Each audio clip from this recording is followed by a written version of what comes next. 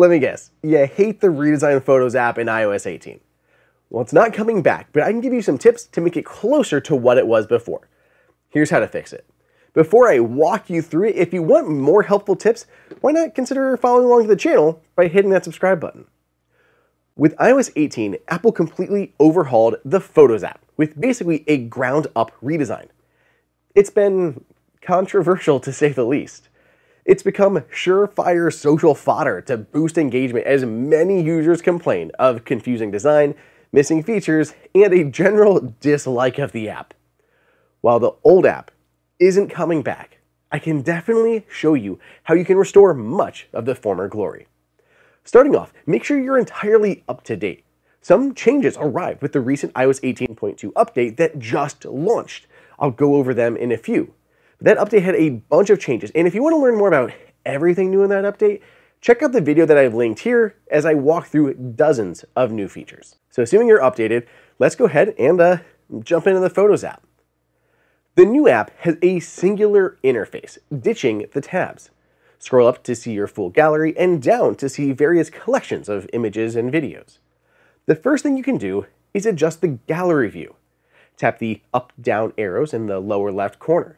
Instead of sorting by date captured, sort by recently added, so you can see all of your new images first. You can also hit View Options to show screenshots in this gallery too. That will give you that overall view of all of your media sorted by when you've added it to the app. Next, we want to remove the unnecessary sections that you perhaps don't want. Scroll all the way to the bottom of the app and tap the big Customize and Reorder button. Apple really wants to make sure you see this. From here, you can uncheck any of the collections that you don't want to see. I'd suggest for a lot of people ditching memories, trips, featured photos, recent days, and wallpaper suggestions as some of the extra ones that people don't use as frequently. That'll leave you with like shared albums, media types, and utilities. It'll look a lot cleaner. Using the tabs, those little icons there on the right, you can reorder these too as needed, putting the most relevant ones there towards the top. I think one of the most powerful parts of this app is the pinned collections section. This you can literally make anything you want. You could hide basically everything else in the app and just leave this and it could be useful.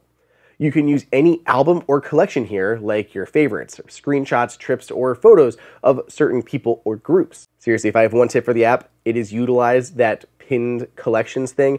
It takes you a few minutes to set up and get what you want there. But once you do, it's very, very handy. When you are viewing an album or collection, they also have this big rotating preview at the top. If you don't like it, one more tap on the arrows in that lower left corner, and you can turn off the movie preview. Now, I know all of this doesn't take care of all of the complaints of the Photos app, but it's at least a little bit closer to what we had before. The thing is, Apple has been listening to feedback, so give the app a chance. Like I said, iOS 18.2 added several new tweaks. You can stop videos from looping. You can scrub through videos frame by frame with more precise timestamps in the time bar at the bottom.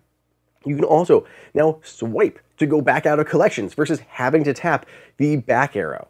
And videos immediately play full screen with just a tap to dismiss the controls, very similar to how it was before. If you have more suggestions about the Photos app, you can also file feedback with Apple. Just visit feedback.apple.com and let them know. People can't say that Apple doesn't listen. Even during the original beta phase, things have changed significantly. They used to have this massive carousel when you launched the app, and you could customize it and things like that, but it was like big full screen carousel. I actually really, really liked it.